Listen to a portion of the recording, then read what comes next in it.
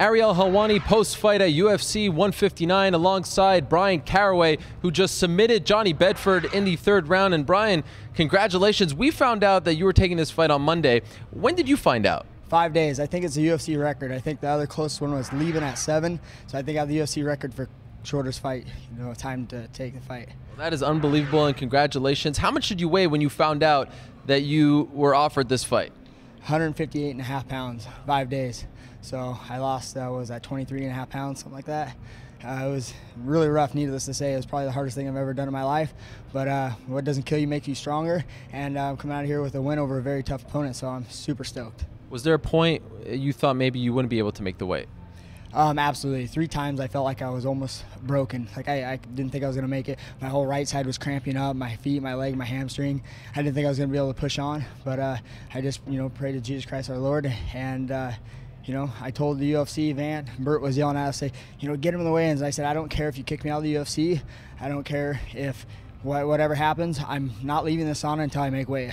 I don't care what it is. If the weigh-ins are at 4 o'clock, I'll leave here at 3:30, the latest I possibly can. But they're trying to come get me at 1 o'clock. I said, it's not happening. I had to have my corner argue with Bert for about 2 hours to let me make the weight. And Bert was actually really cool about it, and I made the weight. What time did you make the weight? How long did you need?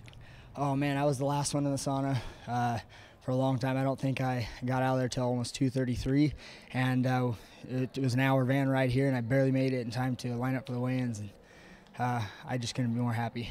Considering that struggle, how did you feel in the cage tonight? Surprisingly, I felt really, really good, actually. I was a little tired. I didn't have any training camp beforehand. Misha was getting ready for her fight, and I, oversee that whole thing and watch her. So I was in Vegas for about a month, and I didn't really get any training at all, but it just shows you what your mind can do. I felt out of shape before, but when I got in the cage, I felt ready to rock and roll. That's what makes this late submission even more impressive because, typically you get more tired as the fight goes on. You were drained yesterday. You take this fight on short notice, and I believe one of the latest submissions in UFC history, the point in time that it happened in the fight, that's a pretty good feather in your cap. Yeah, I was really stoked. I heard my corner saying, hey, you know what, short time, you're winning the fight, go for something. And that's a guillotine I really set up and like really well. It's kind of tricky. And, I said, what do I got to lose? I'm going to go for it.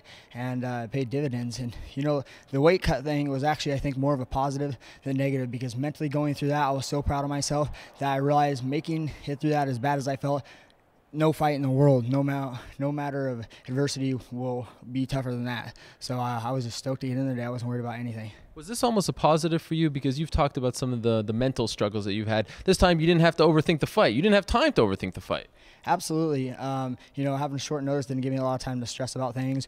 Or my main problem is overanalyze everything. I try to be very intellectual, and sometimes that nips me in the butt is I think too much about things. Another thing is Johnny Bedford was my teammate on The Ultimate Fighter, and so I was very confident going into there knowing his skill set, although he has been improving a lot, but I just really felt like I had that mental edge over him.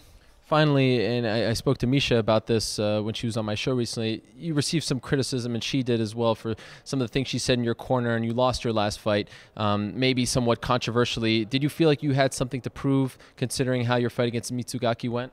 I think I won the Mitsugaki fight. I don't know what the heck the judges were thinking. I rewatched the fight several times. I won round 1 and round 2. Definitely lost round 3. But, I really wasn't honestly Misha's fight. Our camp, everybody uses different terminology for different things. Coast for me is not go forward and brawl because I don't back up. I come forward, I go hard, I push hard, and they said, hey, settle in, you can coast. Coasting for me is still being very, very active. And that actually wasn't her. She was wearing the mic, and it was actually our other lead corner was telling her, and then she would tell me because I can hear her voice the best. So that wasn't Misha Tate's fault at all. She was just doing what she was told. She's more there for mental support than anything else.